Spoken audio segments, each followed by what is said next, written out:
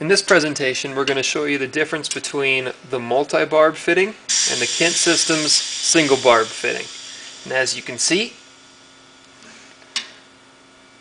both fittings are on there as well as can be. So now we'll close this up.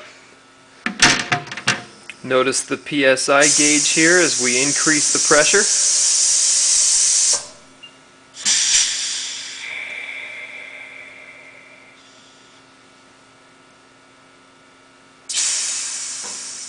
There it goes.